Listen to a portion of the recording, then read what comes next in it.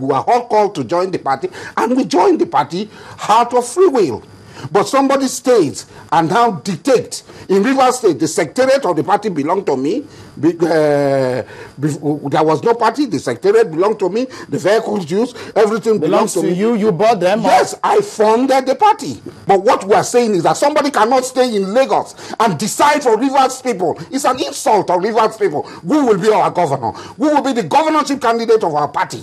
Somebody cannot stay. That's your grievance? Yes, excuse me, that's my grievance. It's an insult on me, insult on the people of Rivers State. It's not going to be possible. So that's why you are leaving ACN? No, I left. So which party are you hoping to join now? Now, as we are going, there's no sitting on the fence.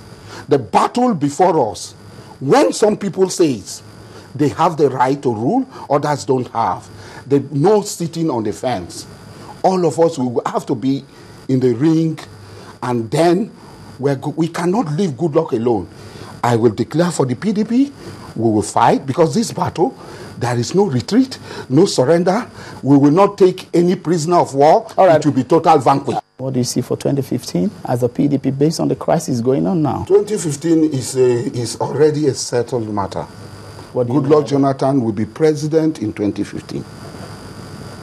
Whether they contest or they don't contest, Goodluck Jonathan will be president. If they say the blood of the dogs and the baboons will be soaked in water on the street, in blood on the street, in salt water on the street, we will help them soak them in blood.